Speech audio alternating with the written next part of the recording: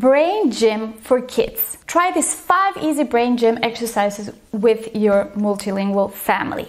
They will help them connect both brain hemispheres and at the same time improve their coordination and concentration. Stay until the end for a freebie I'm offering in these times of quarantine and homeschooling. Coming up next.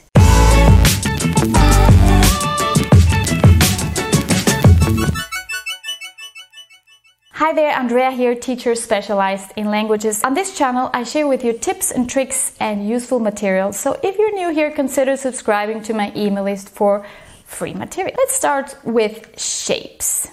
Try to draw with one of your fingers a triangle in the air, like this. Then try to draw a rectangle with the other hand.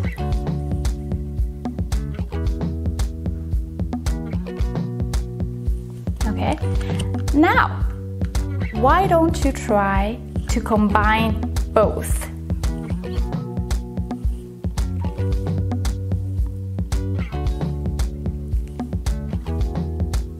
You'll notice that you will have to concentrate and focus to be able to do this task. Exercise number 2, the lying 8. Create a triangle with your hands and now try to form an 8, a lying 8, like this, and try to move the triangle,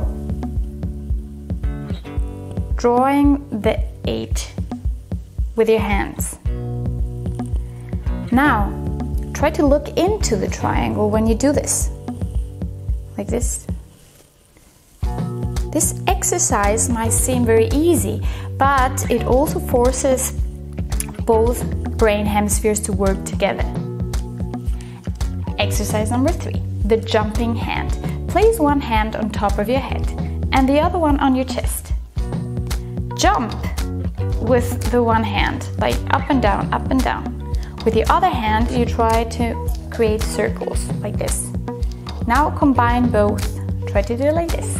Yes, very good. Exercise number 4. Hunted rabbit. Imagine that this is a rabbit that likes to move his ears up and down, up and down.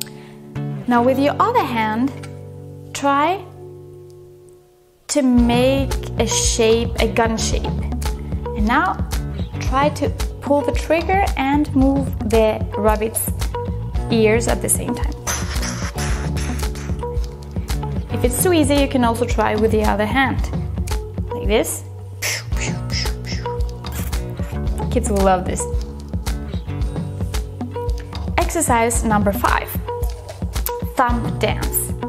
What you're supposed to do in this exercise is to lift your thumb and straighten your little finger at the same time of the other hand, like this, switching. Oh, it's not so easy.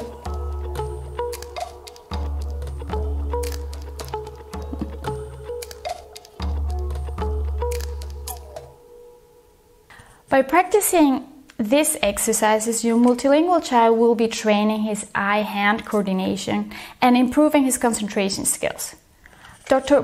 Paul Dennison found out that when students are stressed or inactive throughout the day, their learning ability switches off.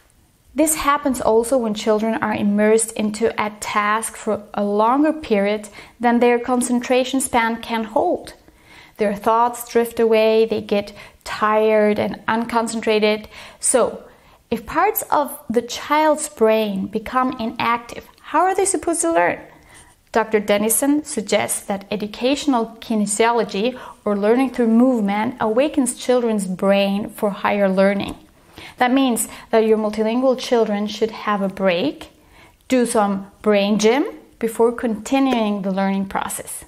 Question of the day: which exercise did you like the most? Let me know on the comment section. And now let's go to the freebie.